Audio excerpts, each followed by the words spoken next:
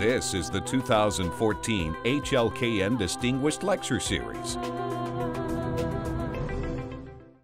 Dr. Collins Airhihenbuwa is a professor and head of the Department of Biobehavioral Health at Penn State's College of Health and Human Development. Since the early 1990s, Collins is focused on addressing the health disparities and promoting cultural equity in health in Africa. In an effort to further examine these issues, he developed the Penn 3 research model, which examines the domains of relationships and expectations, cultural empowerment, and cultural identity.